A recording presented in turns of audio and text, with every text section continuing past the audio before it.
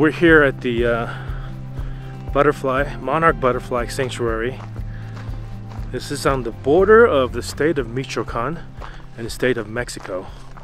There's an area where monarch butterflies. We used to live in Santa Barbara. They have a butterfly sanctuary area too. And I believe some of these butterflies actually end up over there. So we came here to go check it out. We're at pretty high elevation. This is actually 10,000 feet in elevation, so the temperature is kind of cold compared to places we've been recently, but it's actually kind of nice because, you know, we're really worried about the hot weather. So now finally it's high enough elevation, it's cooled down a little bit. But as we continue going east towards the Yucatan Peninsula, it's definitely going to get hot again. So today, hopefully we'll see some butterflies. Most of them have already left. There's just very few. So fingers crossed, we'll see some.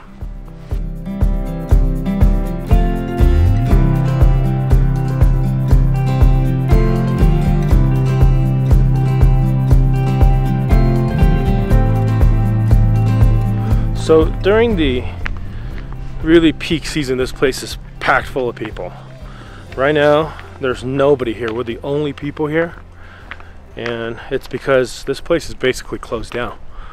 And right now there's not even somebody selling tickets at the window, but when we showed up they still said we had to pay. And this guy here, Nico, he's a kind of a guide. He can walk with you and show you stuff. He walked with us a little bit yesterday just to go see a viewpoint, and then we came back. It was too late. We weren't going to make it all the way out to the butterfly field. So we came back, we said, okay, we'll come in the morning. We'll try it again. So this morning we came back, and then, yeah, this is when they said, normally it's 80 pesos a person when this place is in like full operational mode. But right now, because we're on the end of the season, or basically during the off season practically, it's almost April, it is still 50 pesos a person.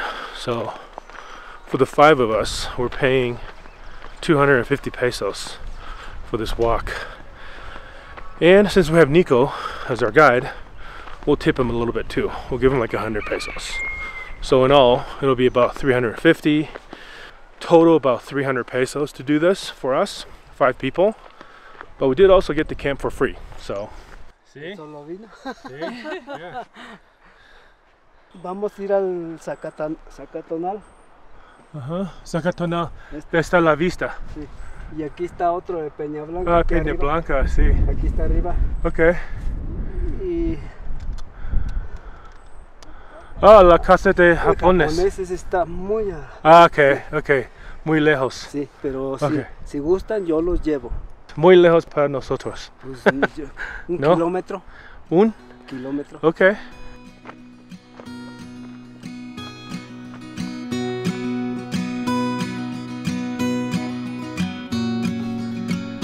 Where's the water level? Where's the sea level?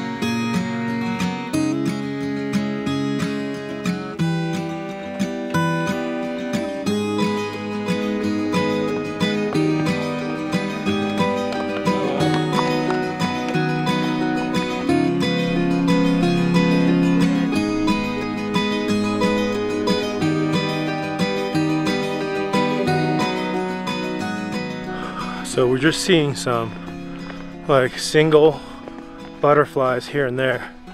They're kind of just stragglers that maybe just got too old or decided to not go on with the migration, or maybe they got lost, got distracted. I don't know what the deal is, how it works with the butterflies and their migration. Normally during the high season, there are millions everywhere. but there are also millions of people. Okay, perhaps not millions, but at least hundreds of people. You go with what you got. We're enjoying this very private, very tranquil hike in the trees, even though we don't get to see a lot of butterflies. It's still very beautiful though. Mexico is just full of all different types of terrains.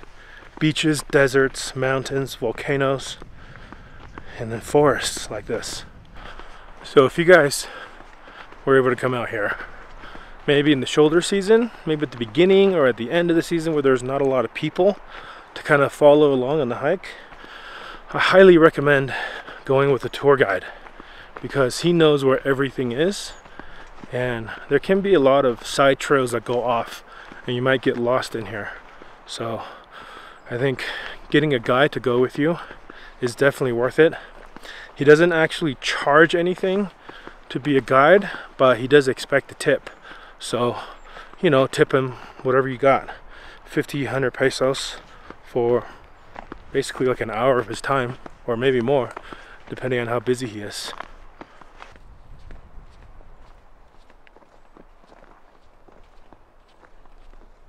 Okay, so we went up here to go to see a viewpoint. We came back down. Now we're at Peña Blanca. We're gonna go to that colony.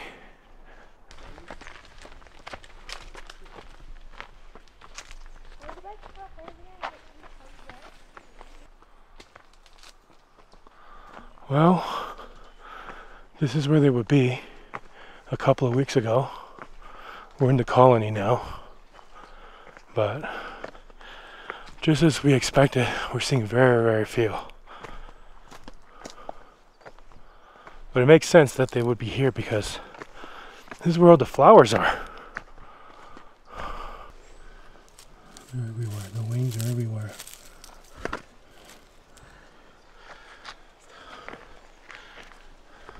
Yes. There must have been so many here for these corpses to be everywhere.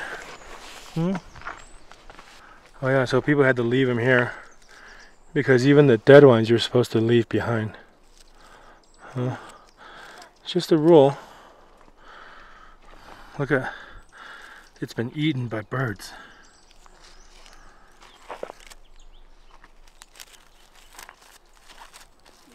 Oh, there's a hot spot for This is a male. That area is probably 8,000 feet above sea level. And we're like 10,000 feet.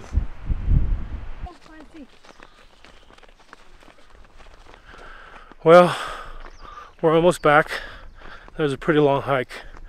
If I have to guess, I would say it was probably between 3 to 4 miles maybe.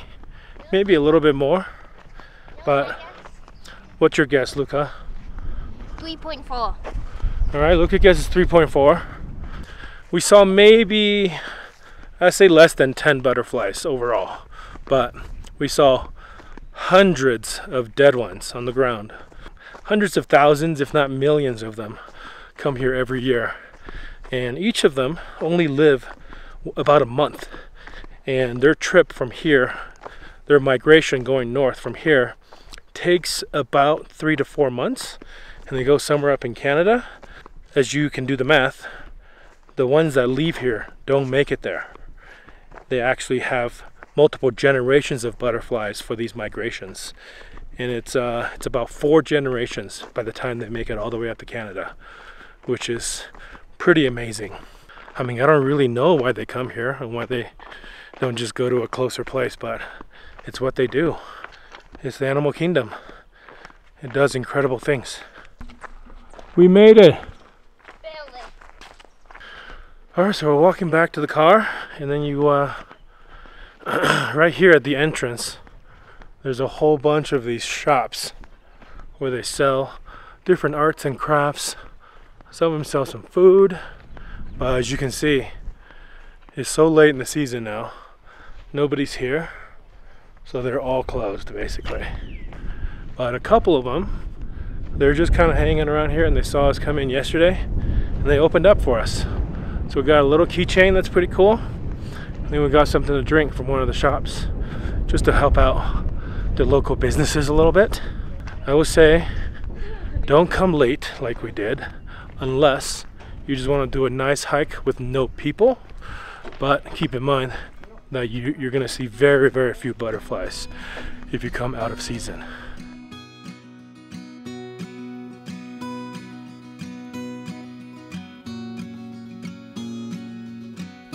Hi, kitty cat. Are you hungry? We're supposed to feed you. You know where the cat food is, huh? Yeah? I think this is because you fed the kitty this morning. It knows this is where the food comes from now. Maybe. Yeah. Those are very pretty eyes. It matches your shirt. Our little clubhouse. And has a whole kitchen to make us food. 4 burners. 4 burners. No, 8 burners. Oh yeah, 8 burners. Chilaquiles. 2 fridges. I have an itch under my eye. My white eye. You need help? Right left. Coffee?